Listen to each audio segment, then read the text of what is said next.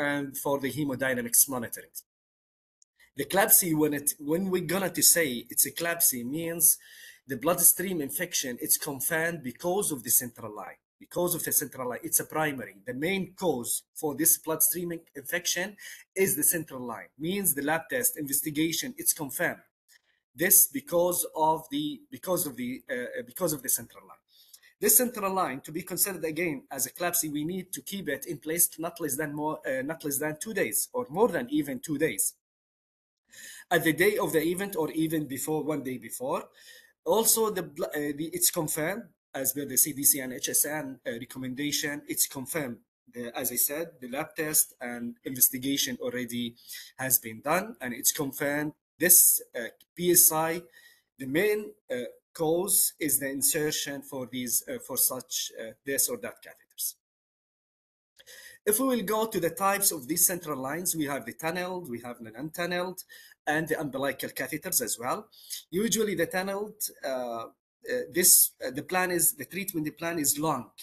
So it's for long period of time as a treatment, like the renal dialysis patients, like the oncology patients as well. And sometimes it's commonly known, it's the non-tunneled, it's the period of the treatment plan is less, maybe a few days or weeks or less. So that's why this is the major difference. The implanted catheters as well, or implanted the port cath, let's say, which usually used for the oncology patients, which is sub-Q under the surgical procedure, will be inserted, and they will create like a packet to insert this one. I will show some pictures to keep the picture more clean for all of you guys. The tunnel, as I said, it's like it will be threaded from the, let's say, subclavian, as the subclavian catheters to the superior, let's say, vena cava. Sometimes either it's triple, double lumen, single. It's based on the patient treatment. This usually for the, like, it's like one example for them, it's the dialysis catheters. For the porta cath or port catheters, usually this will be inserted under the scan. This under surgical procedure, there's an incision. You need to perform it under non-touch aseptic technique. It's like a surgical procedure to be inserted. This is the base for the porta cath, and the septum is here. And usually there is a needle called the Huber needle or non-coring needle will be inserted through the septum. Then you will start the your treatment and transfusion for the whatever is that, the chemo or another fluids to be through this catheters or through this porta cath. The non-tunnel catheters example, we have the intrajugular, we have subclavian, PIC even, or the femoral. As Dr. Faisal mentioned, the femoral site, it's a must to be excluded, and even it's not part of the bundle of the insertion. And the CDC do recommend not to go at all with the central line or the insertion for the catheters in general with the femoral site, unless it's an emergency. Emergency is a different story. Emergency is an emergency. Sometimes we don't have an access intrajugular subclavian, have multiple RTAs or whatever. We have multiple traumas. Even we can't go for the big line, so I have no choice except the femoral. I can go, but still we do recommend once the patient is stable and you have an access for different insertion site, you have to change this femoral site because the catheter is very close to the groin area. Usually the area is wet. So the expectation for the number of microbes around the insertion site is too big. So the migration for these microbes to the insertion site is high as well. So that's why we do not prefer to go with the femoral site. If you will go for the statistics for the hospital-acquired infection and specifically the PSI, if you will see, this is the Euro surveillance for the CDC, you will see the PSI in terms of the percentage-wise, it's 10.8. It's less than SSI and less UTI and the other of the hospital-acquired infection or associated infection. But when it comes to the mortality, the morbidity, and the cost, it's extremely high. And the upcoming slides will show that, show us these statistics. Look to these statistics, it's coming from US. And as you know, US, as it's one of the first world countries, the mortality rate, it might reach up to 25%. Imagine, means every 4 patients who contract the CLABSI, one of them will die. Imagine, and this is where in US. And usually we are waiting the latest standard guidelines, the recommendation, the studies, clinical studies, the innovative solution from US, and still they are suffering from this high percentage from the CLABSI rate. Even it's 1.5 higher for the patients for the mortality. The percentage, it's really high. So the CLBSI, and now maybe some of you will ask, what is the difference between the CLBSI and the CLABSI? It's almost the same, but the CLBSI, it's the big umbrella. CRBSI, it's the catheter-related bloodstream infection. Means still we need more lab tests, more investigation to confirm this is because of the catheter. But when we are saying it's CLABSI, it's confirmed, and the lab test already done. But this one, we need more lab tests, more investigation. So the higher the mortality rate, it's very, very high. Also, if we are going to the cost, sorry, because it's not the mode of presentation, it's not a full mode. When it comes to the cost, imagine in US, in adult patient, it might reach, it's starting from $44,000 per patient. And this cost the US facility or the government almost 1.8 billion US dollar per year. Also, the hospitality or the length of stay will increase from 12 to 24 days. That's why the cost is very high. And here in Saudi, as per the MOH, it might reach up to 165,000 Saudi riyals, almost $45,000 per patient. It might reach. And this cost is coming from where? From the length of stay, from the antibiotic, the lab test, etc. Even the turnover for the precious beds inside the ICU as well as will be the less. Imagine in some studies showing the cost will be it might reach up to 75,000 US dollar, which is really high. That's why everybody is working very high. That's why the CDC, the MOH driving this big project since 2022. And they are providing with all of the relevant toolkits, the checklist, the competency program. They are doing the education. They are using external resources just to keep you fully equipped with all of the needed information. And the more is important is to implement what we are learning on the ground. If we are just learning and we do not implement this, definitely this will not be reflected on the patient safety or the outcomes.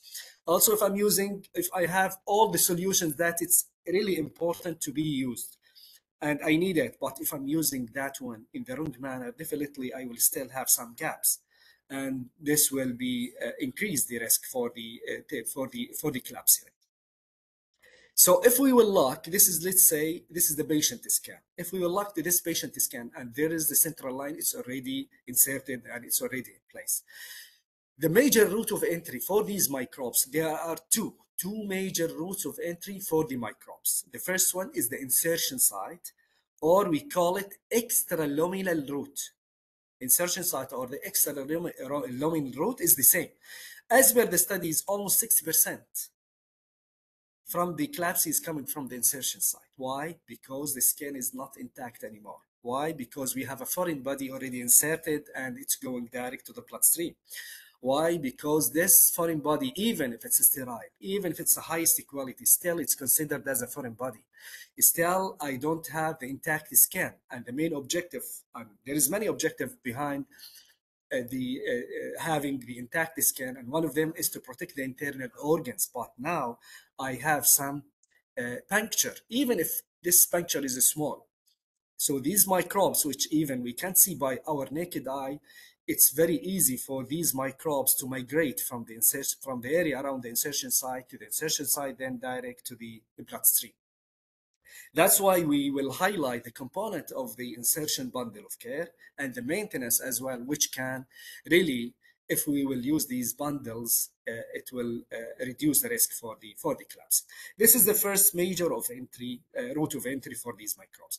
The second, as per the study, route of entry is the hub. Imagine, guys, 30% from these microbes can get in from the hub.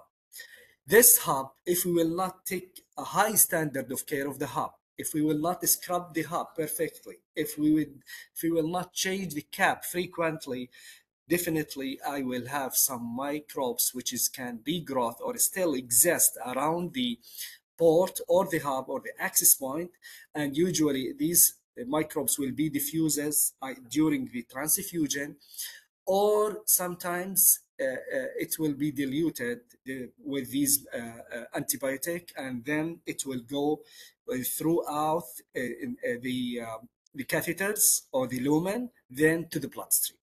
30%. 30% is coming from the hub, and I will highlight the best practice with the hub before any access point.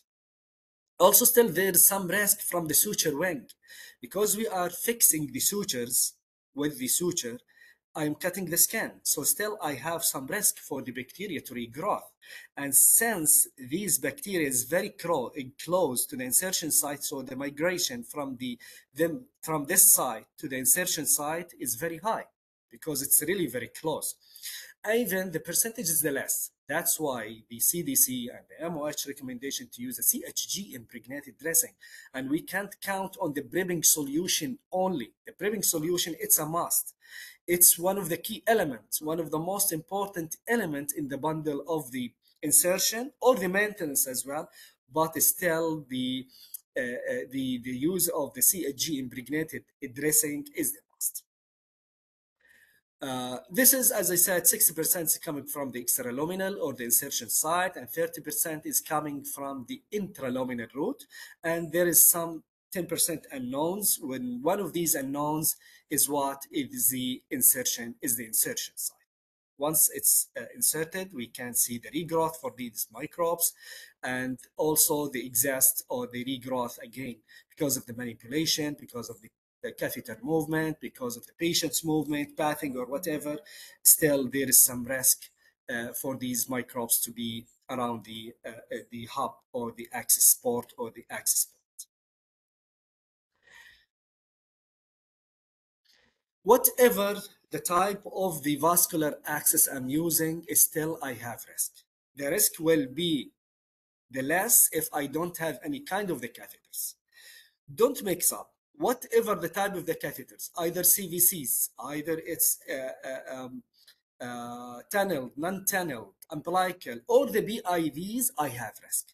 Since I'm puncturing the skin, I have the risk. Imagine, as per this study is showing that, still I do have the percentage even for peripheral line. Peripheral IV catheters, I do have risk.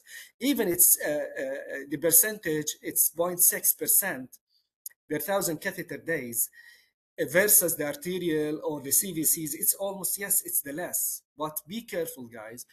Just imagine how many cannulas we are inserted versus the central lines. You will discover it's a huge difference. The number of the cannulas inserted, it's much, much more than the CVCs.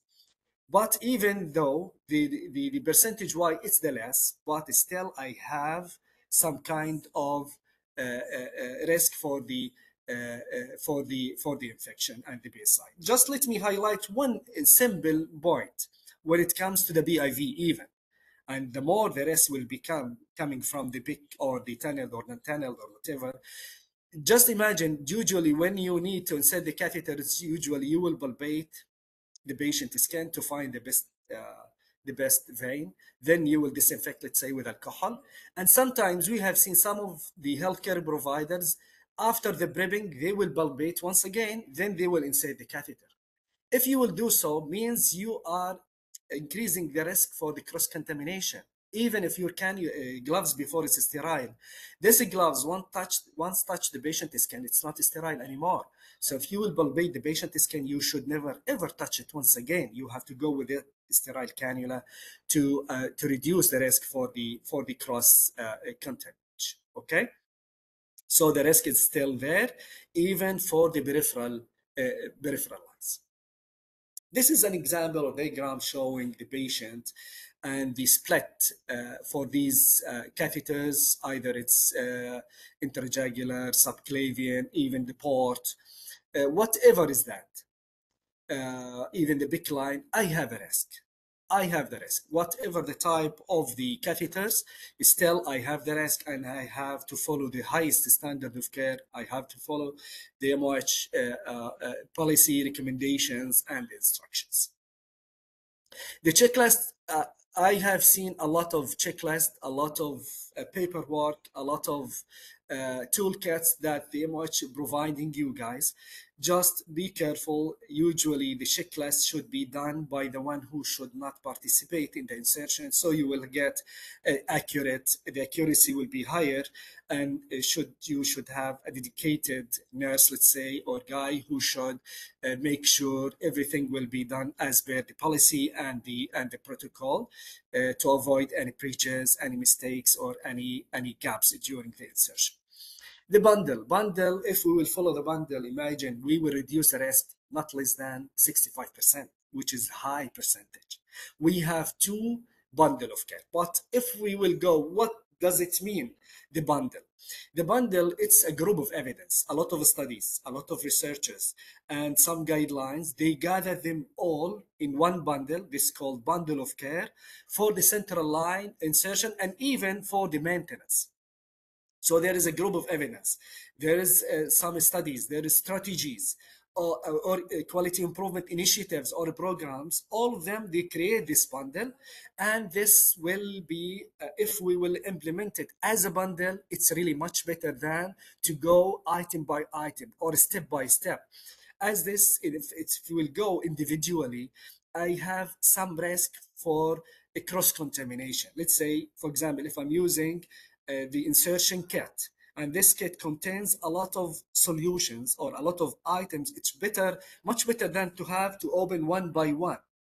The cross-contamination or the risk will be higher. That's why it means it's to have it as a bundle. It's better than to use as a separate solutions. So our objective is to reduce the progress or the development for this CLABSI. This is the main objective behind using these bundles. So what is the component of these bundles? If we will go to the CDC bundle, and at the next side, it's the MOH bundle. The first item, when it comes to the central line insertion, please be reminded, the central line insertion is considered as an invasive procedure. Invasive procedure means you have to treat your patient the same he's going to the OR to perform any kind of surgical procedure. Ortho, neuro, whatever is that. It's the same preparation. And when it comes to the hand hygiene, again, don't mix up. Hand hygiene, when it comes for any invasive procedure, it's a surgical hand hygiene or a surgical hand antiseptic. Okay, and I used to lead quality improvement initiatives inside the OR. It's related to the SSI or sometimes for different projects, just to see what is the main reason behind having this high rate of the surgical site infection. And we have seen one of them is the malpractice for the hand hygiene. Hand hygiene, this terminology used by the CDC long time ago, and there is three types from the hand hygiene. The first one called it's a simple or the basic hand hygiene using any detergent, no need to use antimicrobial agent. The second hand hygiene called antiseptic hand hygiene.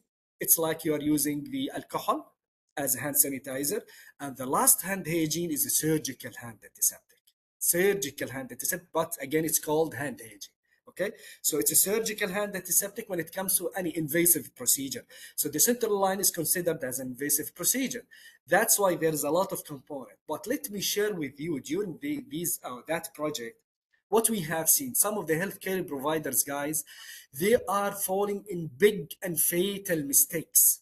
Okay, what is these mistakes? One of these mistakes is the time frame for the surgical hand antiseptic. We have seen some of them, they are honestly, frankly speaking, is scrubbing less than 1 minute. And the recommendation, it's 3 to 5 minutes minimum. And if we will ask ourselves why it's a 3 to 5 minutes, why it's long time? Yes, it's a long time. This long period of time for the surgical hand antiseptic, it's just to give the power for this antimicrobial agent, whatever is that, chlorhexidine, alcohol, or even a combination between the chlorhexidine and alcohol or the iodine, to give it the right time to become active and to start kill the microbes. And there is one misconcept. Some of the healthcare provider, they think if I'm scrubbing or even if I'm prepping the patient, I'm sterilizing the skin. And this is not true. The main objective behind the prepping or behind the scrubbing is just to minimize and to kill the max number from these microbes, and that's it. How much I can minimize, how much I can kill these from these microbes, how much I can minimize the risk. This is the main objective. Minimize these microbes, you will minimize the rest. To get sterile skin means you have zero kind or zero number from these microbes, so we can't get.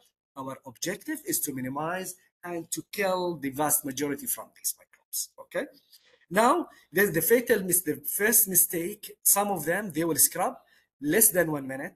For example, if I'm scrubbing with the chlorhexidine need not less than 40 to 60 seconds to become active.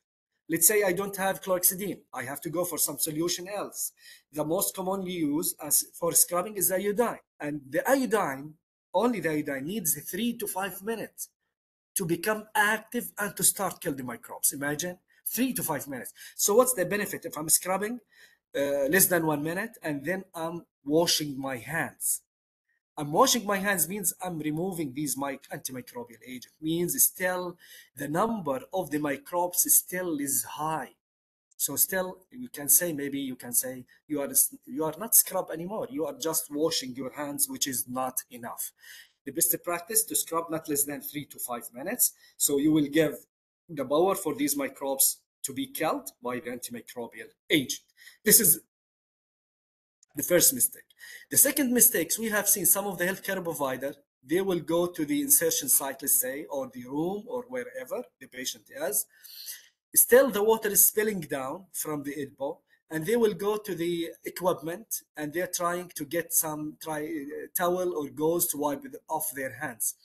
During this period, if one spot from the patient or from the surgeon or the physician touch the sterile zone, means nothing is sterile and you have to change everything. Even everything is considered as a contaminated, and this will increase the risk for the CLABSI post-op. That's why the best practice, once the surgeon or the physician already scrubbed, he has to go to the insertion room, let's say, but he has to stay away from the equipment or the instrument or the tools that I need for the insertion, and to keep a distance between himself and these tools not less than 30 to 40 centimeter as per the GCI standard. And the one who should pass the towel is the, let's say, the scrub nurse. He should not do that to avoid an intentional mistake. Okay. This is very important. That's why I'm giving some pressure on that one, because we have seen a lot of mistakes when it comes to the hand paging. The second component is the full PPEs. You have to wear the gown. First of all, the shoe cover. You need the head cap, face mask. After the scrubbing, you need the sterile gown. You need sterile gloves, and even the patient is totally covered with the sterile drape, except the area of the insertion, okay, or the fenestration. This area, it's exposed just to perform the insertion, to have the access, and you are able to insert the central line. And before putting the drape over the patient, you need to scrub the patient skin, and the recommendation to use chlorhexidine gluconate 2% with 70% isopropyl alcohol. This combination will give you the efficacy from the onset of action and for long period of time. The onset of action actually is coming from alcohol. Alcohol, it's a fast-acting, fast-killing, and broad-spectrum can control within 15 seconds. Alcohol, in terms of antimicrobial efficacy, it's very fast. It's really very fast. But the issue with alcohol, and why we are using another antimicrobial agent, alcohol is well known as a fast-acting, fast-drying, but alcohol do not have the persistence or the long-lasting efficacy. Alcohol within 1 minute will evaporate, and this will not help me. So that's why the CDC, INS, and even the MOH recommendation to use chlorhexidine. Chlorhexidine, alcohol will give me the onset of action within a few seconds, but the chlorhexidine will support alcohol to give me the long lasting, even 1 or 2 days antimicrobial efficacy. That's why we are using two antimicrobial agents, okay? This is the power. And the most critical point, once you prep your patient, you should never ever dry the skin. You have to leave it until it's totally and completely air dry. This is the best practice. Some of the healthcare providers falling in big mistake.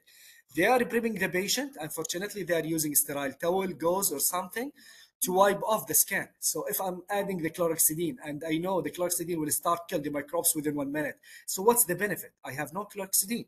If I'm prepping, the best practice, prep your patient and leave these antimicrobial agent until it's totally air dry.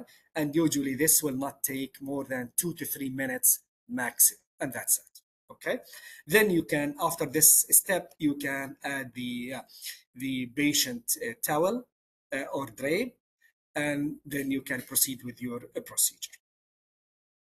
The Usually they recommend to use with the subclavian catheters, subclavian or interjugular, based on the patient condition, which is better than, as I said at the beginning, than the femoral side. Using the ultrasound, definitely this will help us. This will increase the accuracy. This will save the time. This will reduce the needle, the risk for the needle passes and skin damage or trauma. So definitely using the ultrasound guidance, it will help, and it will increase the accuracy, and it will reduce as well as the error.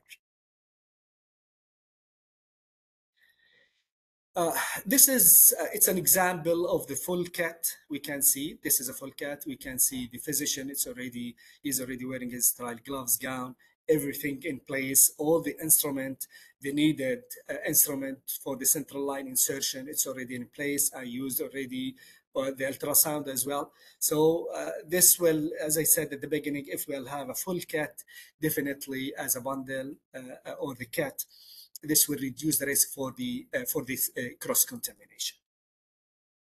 When it comes to the maintenance, and it's more belonging to the nurses. The maintenance, it's really again very important, and the importance for the maintenance bundle, it's not less than the insertion as well.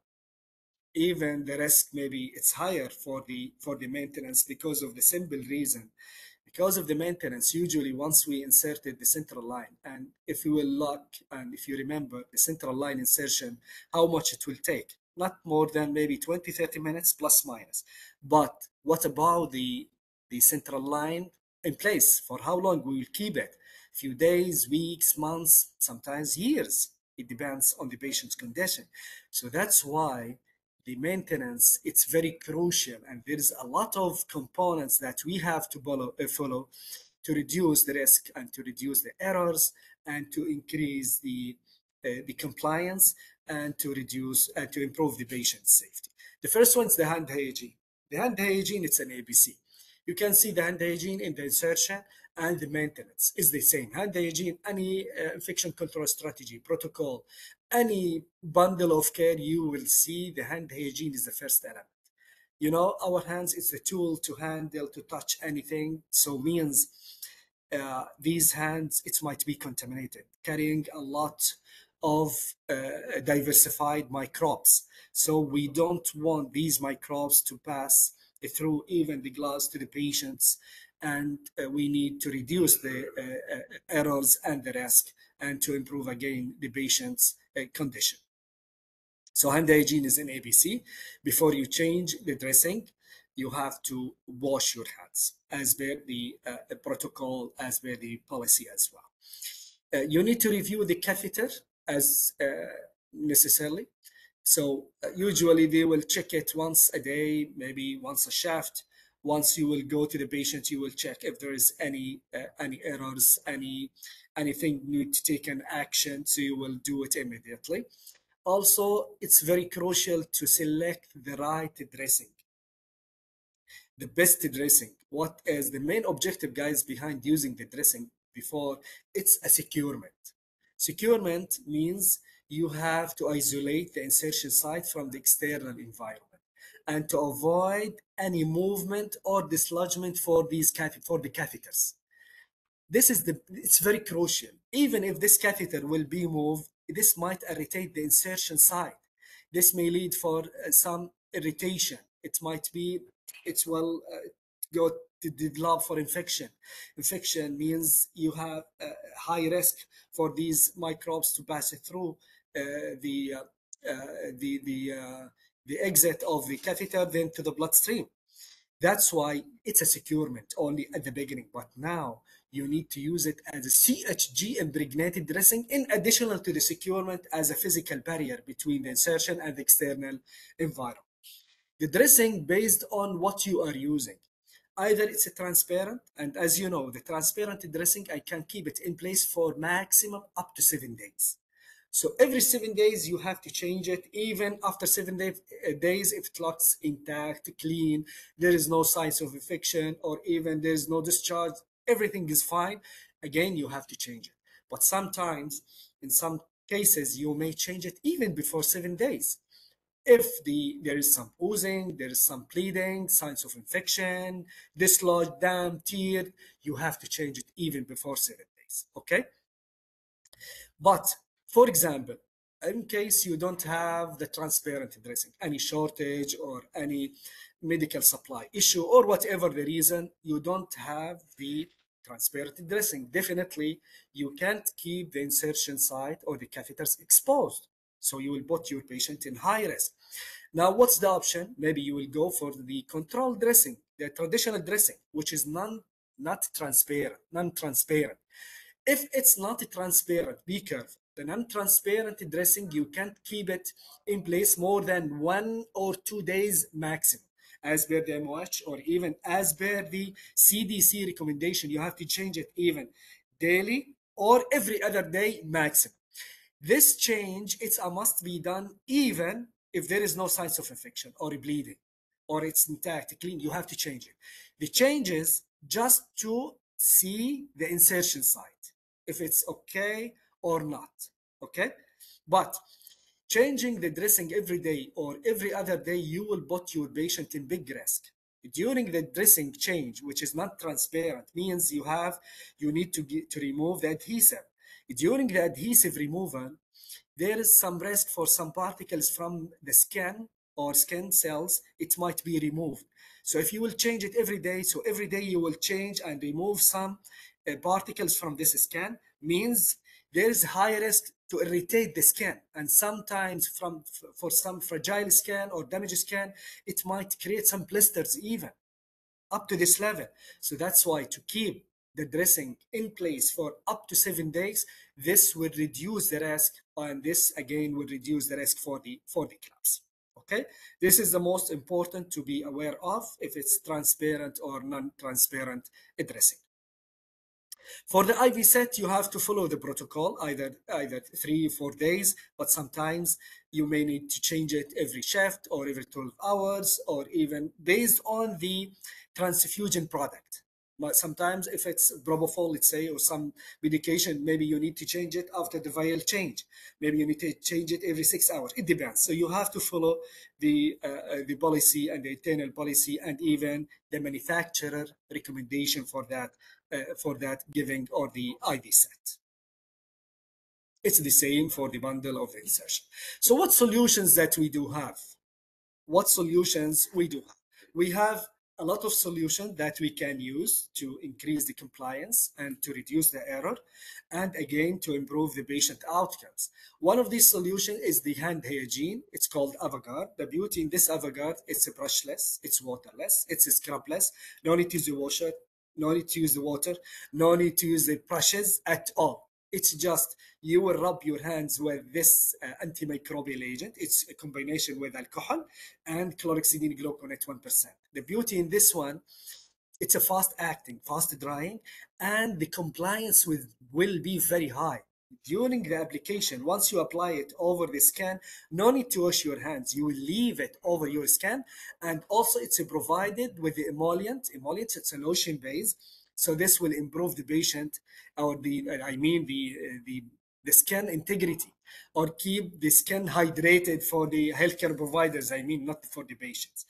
So this will really increase the compliance, and it's the only FDA approved up to this moment. I will keep the question to the end if you do have any question, because to avoid any interruption. And so if you do have any question, please we will can keep it to the end. Now for the hair removal, in case if you have for the male patient, if they had a big beard, usually for the insertion site, you should not have the hair.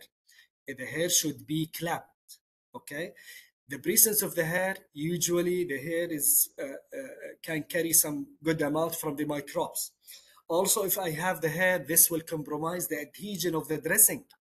If the dressing over the hair means the side of the dressing will not be intact, it's not adhered very well over the skin, means there is some risk for these microbes to move. I mean, if it's there is, let's say there is some hair, big beard, and you will add this dressing over the hair, this will the adhesive will not be as we need, it will be weak.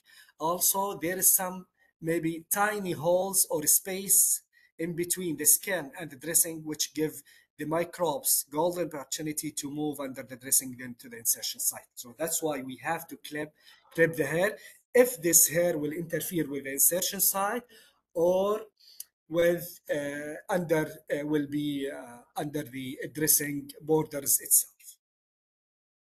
Education, as Dr. Faisal said, education is the power. We have to be aware totally with the latest standard guidelines, best practices. The competency program is very important to make sure the all of the team is already updated, and they are implementing what they have learned already. Just another recommendation, I highlight them, just I will highlight once again because it's really very important when it comes to the patient prepping technique. The recommendation, much recommendation to use the 2% with isopropyl alcohol, 2% chlorhexidine with 70% isopropyl alcohol. The prepping technique, either it's circular motion or back and forth technique, but be careful. This should be done not less than 30 seconds. And again, keep the prepping solution until it's totally air dry. If you are using the applicator, usually it has wings in both sides. You need to pinch them to this pinching will make the solution to go through the valve or the ampoule inside. You will crash it, so this will allow the solution to get out and fill the sponge. Then you can prep your patients. Also, it's important to allow it to dry, as I said, not less than 2 minutes. For the patients, for the neonatal, just it's good to highlight it. For the patients less than 2 months of age, or the weight is less than or equal 1,500 gram, or less than 4 weeks, you can use the chlorhexidine.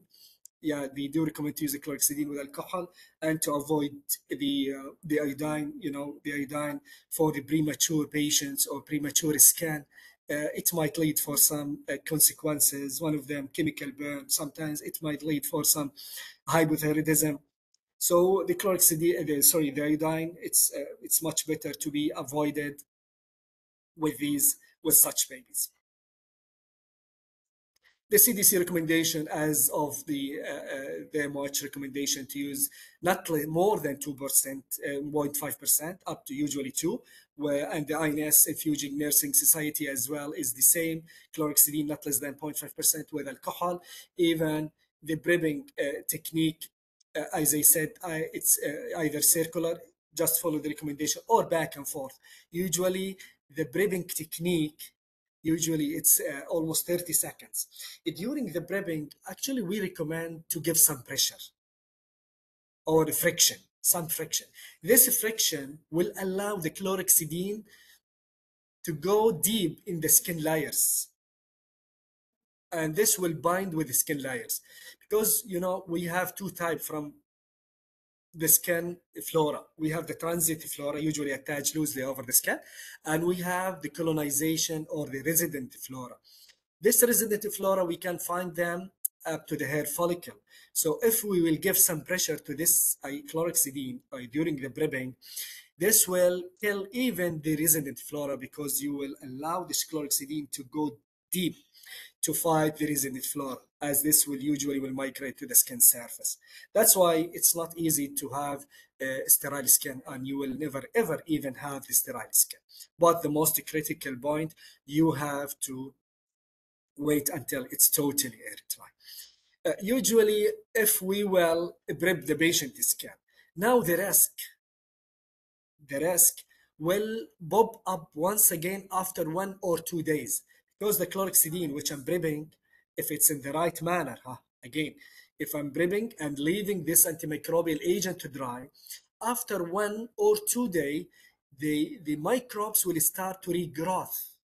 And that's why they much do recommend to use the CHG impregnated dressing, because the prepping solution, yes, will give me 1 to 2 days maximum antimicrobial efficacy, but the dressing which I'm using, which is impregnated with the chlorhexidine, will give me the antimicrobial efficacy for up to 7 days. That's why we need to use the CHG impregnated dressing, and we should never ever count on the prepping solution alone. The prepping solution, yes, will give me the onset of action and the efficacy for 1 or 2 days maybe, but after 2 days, if the policy to keep the transparent dressing for 7 days, after 2 days, what will happen? The regrowth will start underneath of the dressing if I'm not using the CHG. But if I'm using the CHG, definitely the CHG will keep fighting and reducing these microbes for up to 7 days. This is an example for the central line insertion. You can see the physicians wearing sterile gloves, gown, shoe cover, even maybe shoe cover, and everything in place. The patient is totally covered with the sterile drapes, and the assistance is already there. But the non-touch aseptic technique, it's a must be implemented to avoid any breaches or any mistake during the insertion site, as this will increase the risk for the contamination, especially around the insertion site, and ultimately, unfortunately, this will go directly to the bloodstream. The second important solution, which already you are using, it's the CHG impregnated dressing. This is what I meant. If I do have the dressing, which is transparent only without the chlorhexidine, now there is some risk for these microbes to start regrowth, and there is RCTs show proving that these microbes have the power to regrowth underneath of the dressing within 2 days. That's why the CDC, INS, SHIA, MOH all recommend to use the CHG impregnated dressing from the beginning, as this will give me the access and the power to keep fighting and reducing the skin flora around the insertion site. Okay, now these my antimicrobial CHG dressing, as you can see, first of all, it's transparent. So the importance for the transparency, so you can see the insertion site. So no need for you to change the dressing every 1 or 2 days. So you have the access. Everything is visible to you. If there's any signs of infection, if there is any discharge, bleeding, oozing, whatever, you can see and you will take an immediate action. This is the first important element. The second, this gel pad, the importance of this gel pad, it's impregnated already with the chlorhexidine gluconate 2%. Chlorhexidine gluconate 2%. And this chlorhexidine will give me the efficacy for up to 7 days. Also, this gel pad, the other features of this gel pad, this will enhance the securement and fixation for the catheter to avoid any movement or any dislodgement, to avoid some consequences like phlebitis, intravasation, extravasation. So this will reduce the risk again because of the movement, I mean. Also, this gel pad can absorb some limit from the fluid or the blood. For example, this gel pad can absorb up to 2 ml from the blood and 8 ml from the saline, and no need to change it. Even if there is some spots up to 2 ml, no need to change it. If there is 7 or 8 ml from the saline, no need to change it. Still, the efficacy is there. But If it's more than that, you have to change it. So how I can determine this is 2 ml, 5 ml, plus minus? Simply, you will come for any angle of this gel pad where the fluids or the blood is located. Then, if you remember the pitting edema test, just you will give some pressure of your finger, 2 to 3 seconds. Then you remove your finger. If the gel pad will go back to the normal shape easily, means still the gel pad is active and no need to change it. But if you will give a pressure for 2 to 3 seconds, then you will remove your finger and you will find there is like a cavity, or the gel pad is saturated full of fluid or the blood, means you have to change it. It's not active anymore. And there's some risk if there is a lot of fluid because of the presence of these fluids between the skin and between the adhesive. This may damage the skin, and it might increase the risk for the skin damage. Okay, so this is very important when it comes to the gel. Also, this dressing, it's already provided with polyurethane. This polyurethane will enhance the adhesion of the dressing. It's provided as well with the documentation strip, and there is as well as there is a securement strap, two securement strap, as this will give extra securement adhesion to the catheters. And there is a keyhole notch here. This is the keyhole notch. This is the keyhole notch just to fix the lumen. To fix the lumen can fit even up to 5 lumens. So it's really big. This is a small size, but we have the medium and we have the large sizes. This dressing, again, you can't keep it more than 7 days, even if there is no signs of infection or it's intact, clean. You have to change it constantly every 7 days, unless there is some bleeding, signs of infection, allergy, tear, unclean, damp. You have to change it even within 1 day. So when it comes to the, we are aware of the MOH recommendation, but I'm here to highlight again some recommendation like the INS, sorry, the CDC. The CDC, they recommend to use the chlorhexidine impregnated dressing and to be FDA approved. FDA approved and clearly labeled to reduce the CRBSI. See, it's not just because, be careful, some of the, whatever you are using, whatever the solution, be careful when it comes to any evaluation for any product. You have to ask for the FDA approval. You have to ask for any evidence to have the same in size, shape, everything is looks the same, but I need an evidence. I can't, how can I evaluate anything without an evidence base? And the FDA is saying very, very clear, the CDC, sorry, saying you have to use it FDA approved and a clear label. They mentioned this can reduce the catheter-related bloodstream infection, or CLABSI. Again, it's the same, catheter-associated bloodstream infection, and it's category 1A. So it means there is strong evidence behind this recommendation. If we will go for the Shia again, the same, use the CHG impregnated dressing. Before, they used to recommend to use the CHG impregnated dressing if the solution of, if the CLABSI rate is high. But now you have to start from the scratch using the CHG impregnated dressing. Again, for the INS, the same, to use the CHG impregnated dressing for any access point. The CDC recommendation, again, the same. The Shia EPIC, maybe it's not that much impregnated. It's strong evidence. It's 1B. Impregnated sponge dressing, you can use it. But the issue with the sponges or with the other non-transparent dressing, that you change, you need to change it frequently, which will increase the risk for the skin damage risk.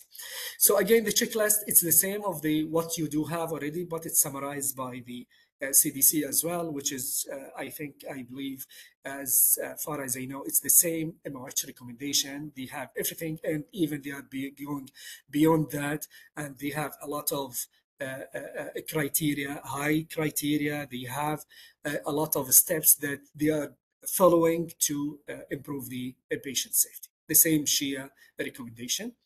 Now, when it comes for the dressing change, it's really very important to be high.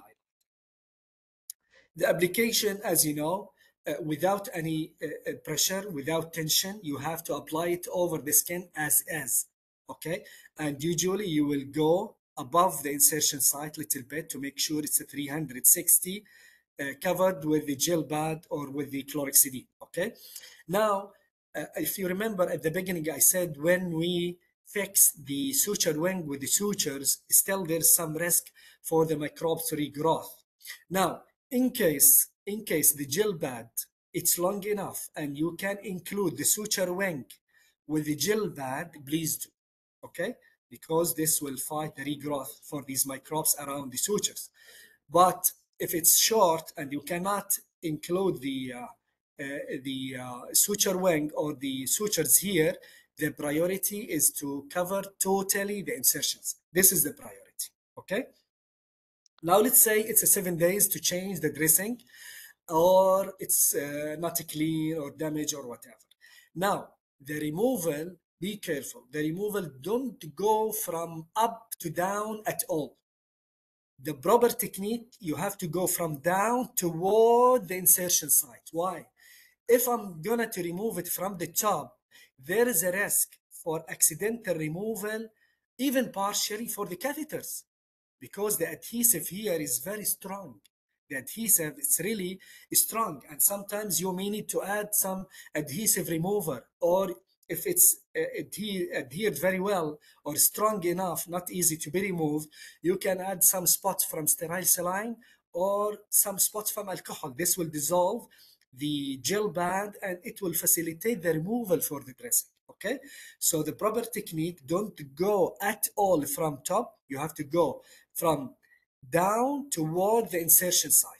During the removal, one hand for the removal, and the second hand, once you removed the suture wing, you have to fix the suture wing with your finger as well, okay, to avoid any dislodgement or accidental removal. So the removal, you need to go, don't pull up again. As you can see, this will go back 180 degree. It's low and slow technique. During and the removal again, it's very important tip. Do not manipulate too much. Just go low and slow in one direction to avoid any cross-contamination. You should not touch the insertion site to avoid any cross-contamination, even if you are changing with sterile gloves.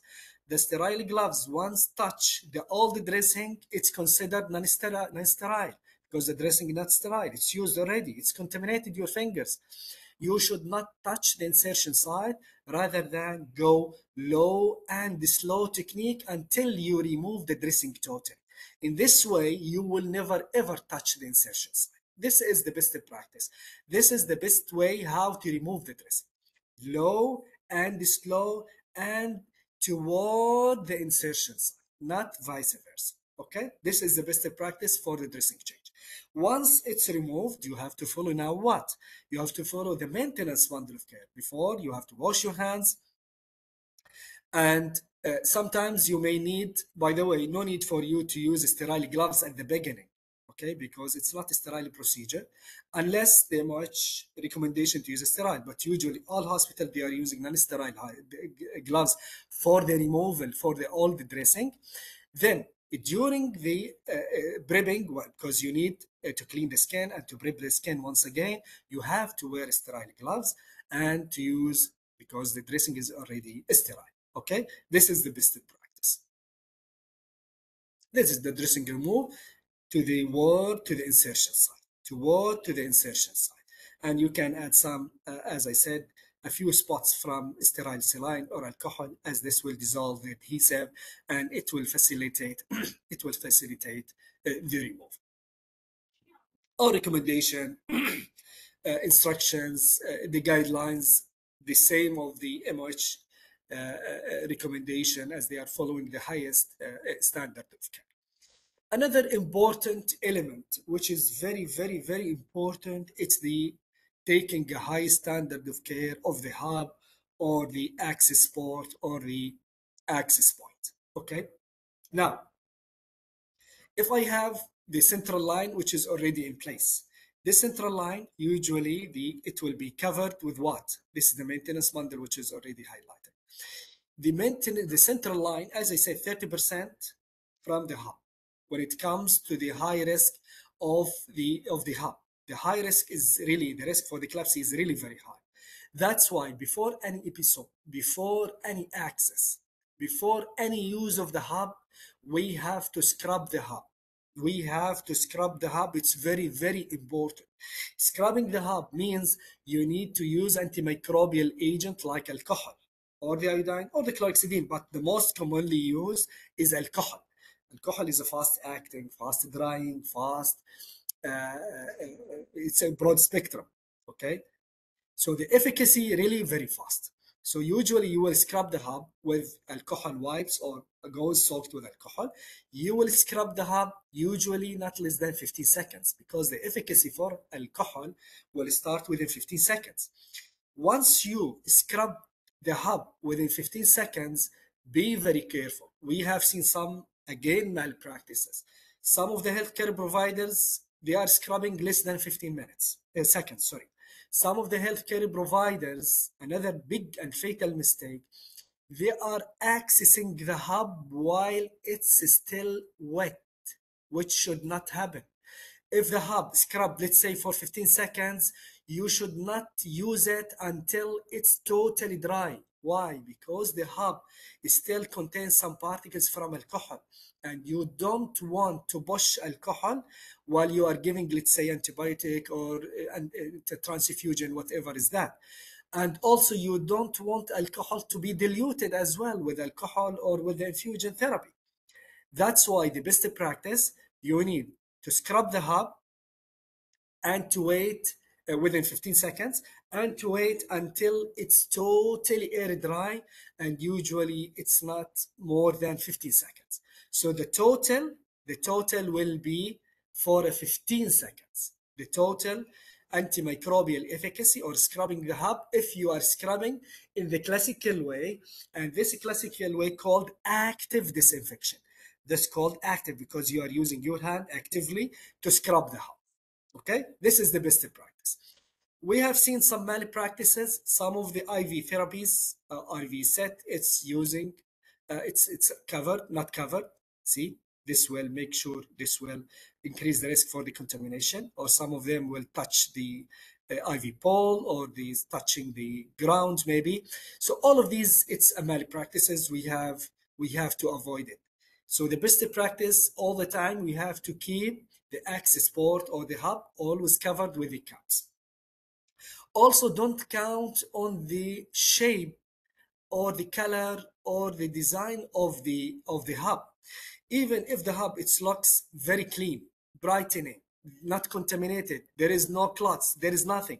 This doesn't mean it's not contaminated. 33 to 35, 45% from the hub after the wiping and sent to the lab, they notice it's what? It's contaminated. That's why even if the hub looks clean, everything is fine, you have to scrub the hub. It's a must. It's a must to be done before any access to the access point. Okay? As I said, 30% from the 30% from the CLABSI rate is coming already is coming from the hub. So what is the recommendation?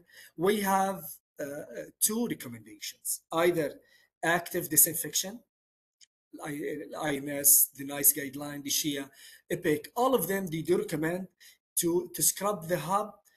For example, INS, alcohol 5 seconds, but chlorhexidine 20 seconds, yani almost less than a minute. For the iodine, there is no specific standard. For the NICE, again, the same, you need to use chlorhexidine or alcohol for the active disinfection. But usually, it's 15 seconds as per the NICE guidelines. The SHIA, again, the same. So there is no specific standard. It's 5 seconds, 20 seconds, 1 minute, plus, minus. This is all for the scrubbing the hub. But usually, the efficacy and our recommendation is not less than 15 seconds. Okay? But when it comes to the passive disinfection, the passive disinfection means you are using the caps which is already impregnated with alcohol or with iodine or with chlorhexidine. This is called passive disinfection. So what does it mean, passive disinfection? Passive disinfection means if you are applying this cap over the hub and now you have an order to give antibiotic, what you will do, you will remove the cap and you are eligible and able to access immediately. No need to go for the active disinfection. The benefit for this one, this type of the disinfection, this will save the time, and the most important thing, it will increase the compliance. Because the compliance, we have seen some of the healthcare providers, trust me, they are scrubbing maybe within a few seconds. Sometimes they are not waiting until it dry. Some of them, they are not even scrubbing at all. It happens. So the recommendation by the INS, NICE, SHIA, they recommend to use antiseptic caps containing antimicrobial agent, which really can improve the patient safety and reducing the error. So this, when if you are going to the active disinfection, there is no standard in terms of the time, let's say, or what is the antimicrobial agent. The time is still, again, some of them 5 seconds, some of them 1 minute. Also, the results of efficacy, it varies because of it's a difference between alcohol and between the iodine and the chlorhexidine in terms of the power and the efficacy once applied over the hump. Stopcock, this one, guys, it's really very crucial. It's very risky to have it. The manipulation or the during dealing with these caps, imagine the risk coming from, if I have one contaminated hub, let's say, the risk for this contamination to pass it through the other and the other, it's very high. Why? Because the space, we call it dead space, the distance between each hub is very small. It's very close to each other. So that's why be careful before accessing again such hubs. You need to scrub it very well before you access such hubs, as this will really increase the risk for the contamination all over the rest of the hubs. This is the time. It's 15 seconds usually, and unfortunately, I can't run the stopwatch. But if you will, usually I'm asking some of you guys to switch on his stopwatch and to see the compliance. And most of majority from the healthcare providers, they are saying we are not following the standard by scrubbing 15 seconds and waiting another 15 seconds. Just to try it, you will see really it's very risky. This is actually one of the solutions for the passive disinfection. This is the caps called the Curus. This Curus, it contains already, if you can see, there is inside the cap, there is a sponge, and this sponge is full of alcohol. So once you apply it over the hub, this will disinfect the hub within 1 minute for up to 7 days if not used. Again, if not used. But another important tips and the tricks. Our recommendation, once you applied this cap, before it's sterile, this cap before it's full of alcohol, but once applied over the patient catheter, it's considered as a contaminated cap. So now, if I have an order to give antibiotic, I have to remove the cap. Now I am able to access immediately. No need to scrub the hub because it's already the active, the passive disinfection already in place, and this will disinfect the outer surface of the hub within 1 minute for up to 7 days. So what you need to do, only just remove the cap, then access immediately. But another important tip, this cap, as I said, now it's considered, once removed, it's considered as a contaminated cap, and don't recap the same cap once again. Don't use it. Now this cap is considered as contaminated, so remove the contaminated cap and bring it once again over the hub. This will increase the risk for the contamination around the hub, and the risk for the migration through the lumen then to the bloodstream is high. Be careful. It's a single-use only caps. Single-use only caps. These caps in vivo and in vitro studies showing the efficacy will be dropped within 1 minute, and the efficacy will be the same for up to 7 days. Imagine the microbes, the number of microbes will be dropped dramatically within 1 minute for up to 7 days. Again, if not used, we have different types from the cab.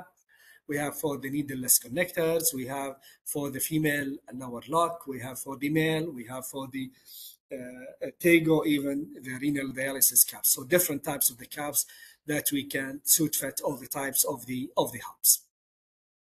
So the summary of the evidence, this will reduce the CLABSI rate, because reduce the cost, as well as this will save the time definitely, and the compliance as well will be increased.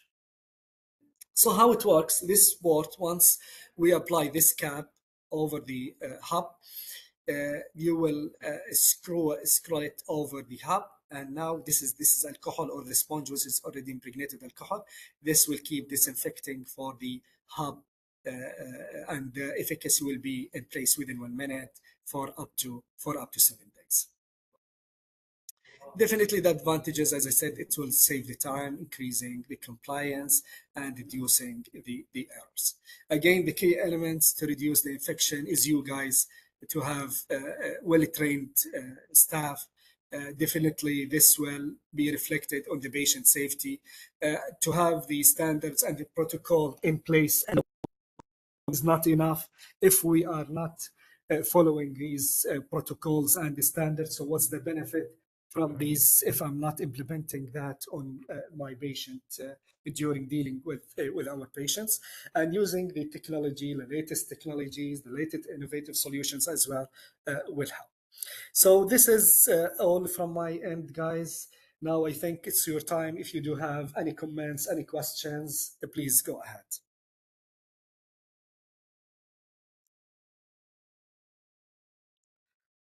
شكرا دكتور باسل. العفو العفو.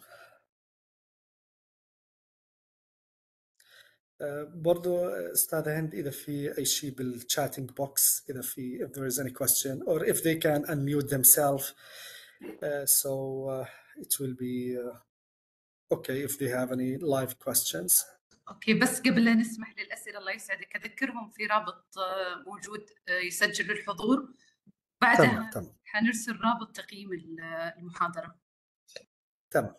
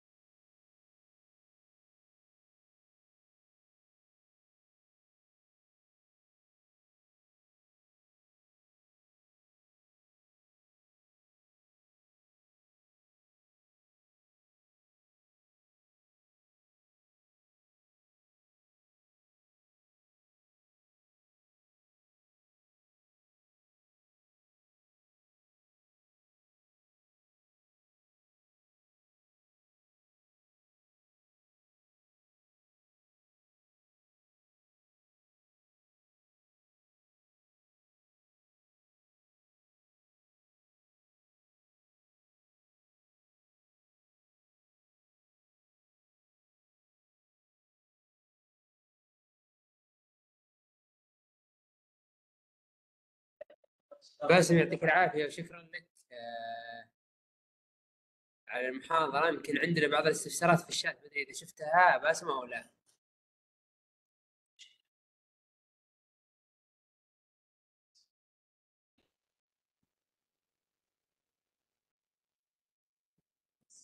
باسم معنا؟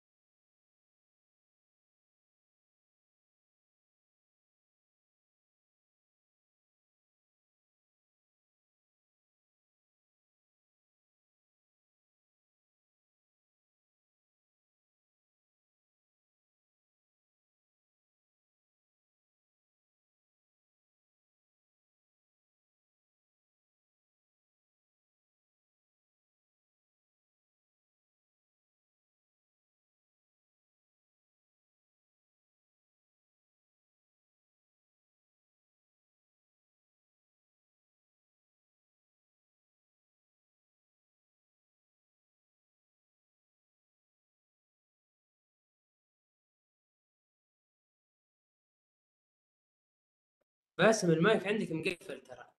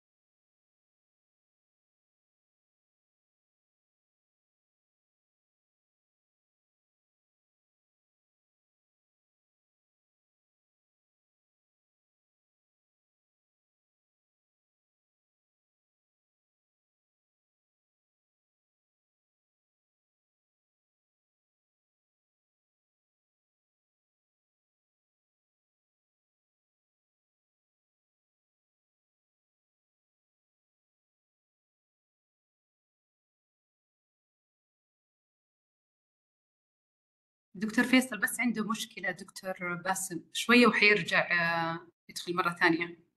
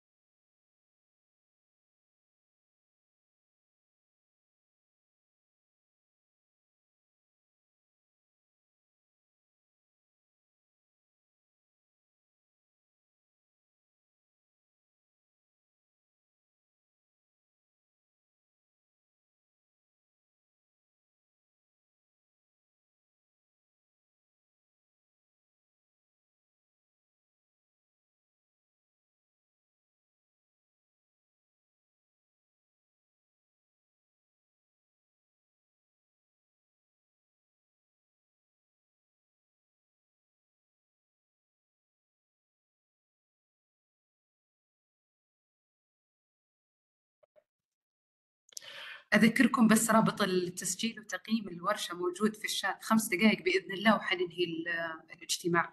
شكرا لكم.